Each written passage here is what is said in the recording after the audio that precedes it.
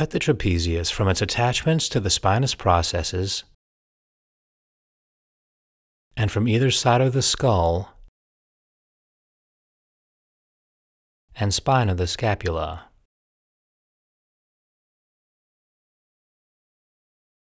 Reflect it laterally on its neurovascular pedicle.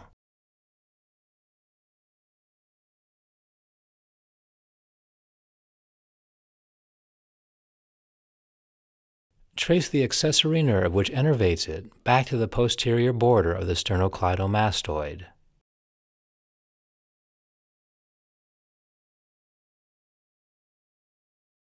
From the posterior border of the sternocleidomastoid, identify the lesser occipital nerve. Trace it superiorly along the surface of this muscle.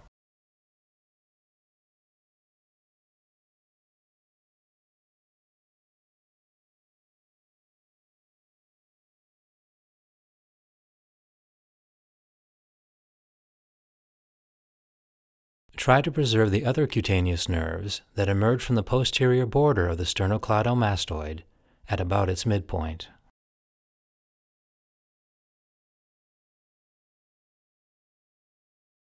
On either side, identify the major and minor rhomboid muscles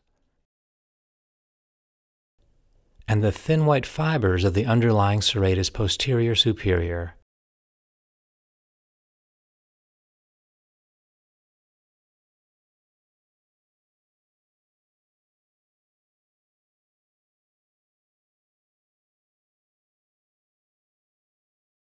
Cut these muscles from their attachments to the spinous processes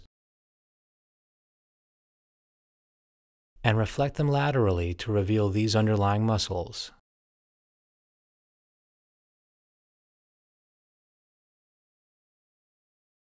The longissimus cervicis,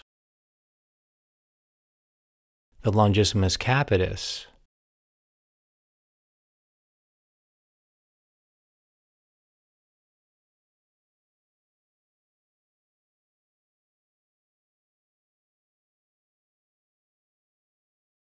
the splenius cervicis and splenius capitis muscles.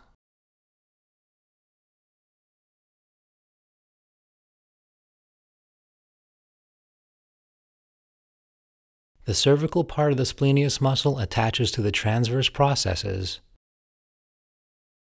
the capitis to the skull.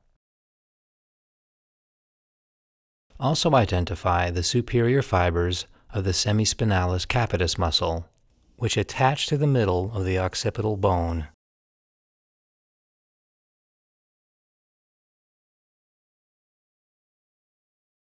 If possible, re-identify the greater occipital and the lesser occipital nerves.